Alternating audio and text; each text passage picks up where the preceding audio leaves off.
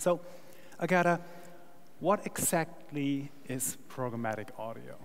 Programmatic audio is basically our ability to engage with the consumer through various channels. We have channels like internet radio, we have music streaming music, and we have podcasts. The difference between the channels is actually based on the intent of the listener.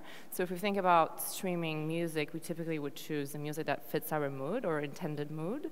For the podcast, if you think about it, we are in a mode of open-minded, open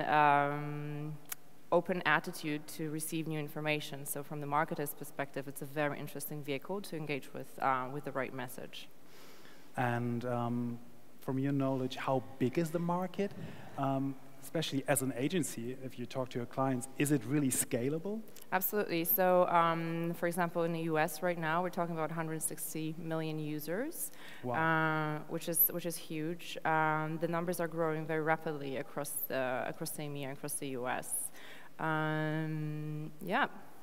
Let me add here something. So the latest number for global users are between 600 and 900 million users, global users of digital audio so far.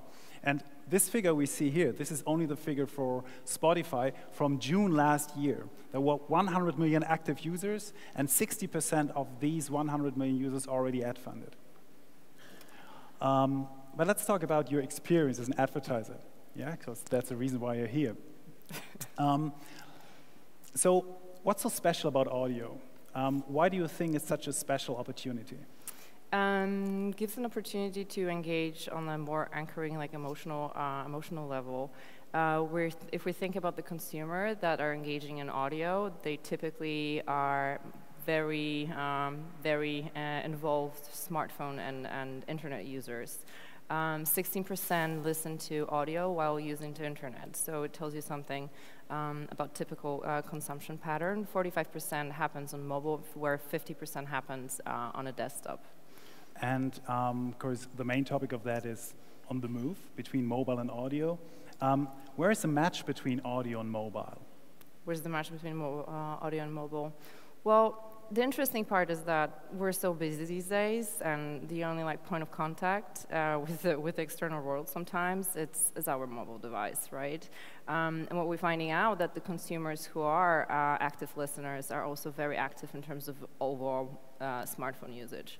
So it goes into channels like retail. They'll typically shop a lot more frequently than other users. They'll book their travel. They'll research their flights. They'll also search for the property for their smartphones. So engaging that particular group is very important. Therefore, they very likely act on the mobile immediately after hearing the message, the brand message.